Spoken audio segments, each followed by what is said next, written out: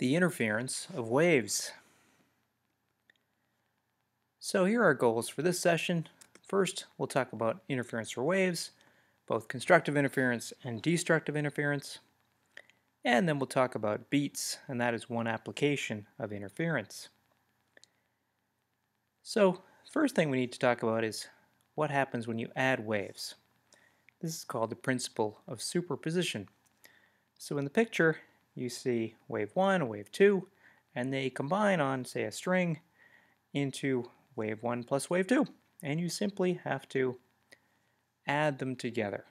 You take the displacement from one wave at a particular point and combine it with the displacement from the other wave at that point. That gives you the net displacement of the medium at that point. You do that point by point. That's the principle of superposition. Okay, so the net displacement of any point is the sum of the displacements due to each individual wave.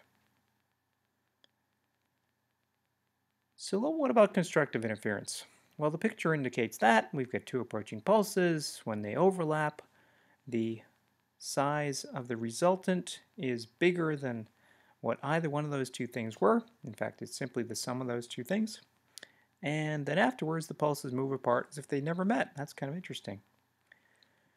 So we call it just constructive interference when the displacements of the individual waves go in the same direction, and the result is a large amplitude there. So that's constructive interference. And that really is a neat feature that after passing through one another, they just travel along as if they had never met at all. Okay, so we can see this with a video. So the magic hand hits the play button, and there it is in action. Constructive interference. As opposed to destructive interference.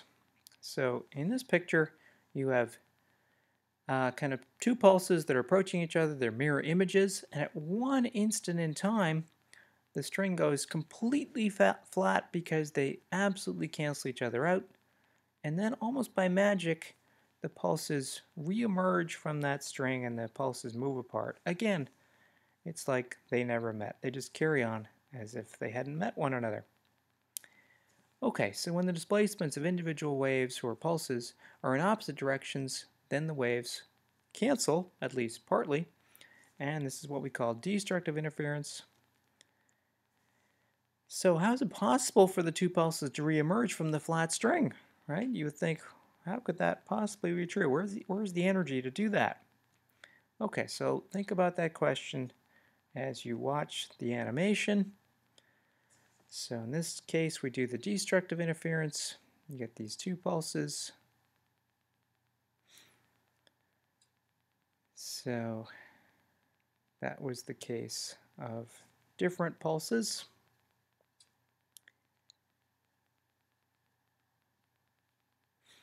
And now we'll do the case where the pulses are identical. Really watch that string.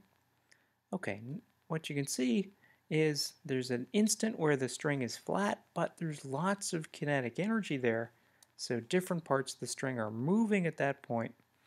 And so the energy to reconstitute those pulses comes from the kinetic energy of different parts of the string. Okay, so let's carry on and talk about beats. Now, if you listen to two sound waves of similar frequency, you actually hear beats. And guitar players can use this to, tune their guitar, things like that. The intensity of the sound rises and falls.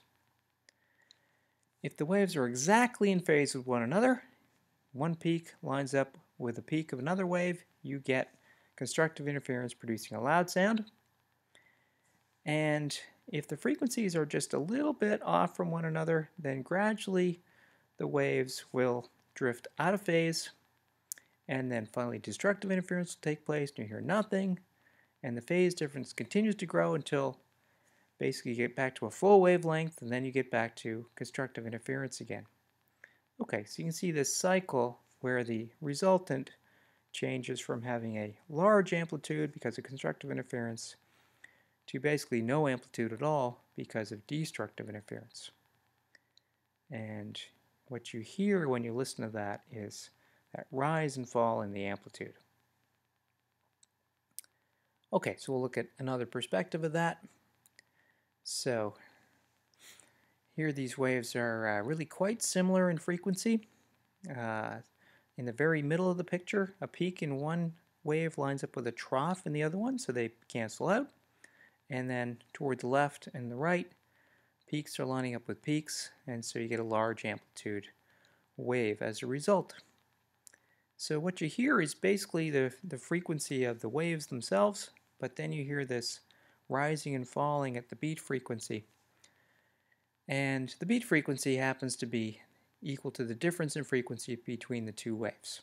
Okay, so for instance, if one happened to be 400 hertz and the other one was 405 hertz, then you would basically hear a sound which sounded like a 402.5 hertz sound, but it would rise and fall at the rate of 5 hertz. You'd hear 5 cycles per second, kind of a wah wah wah wah wah wah wah wah kind of noise. That's what you listen to when you're listening to beats.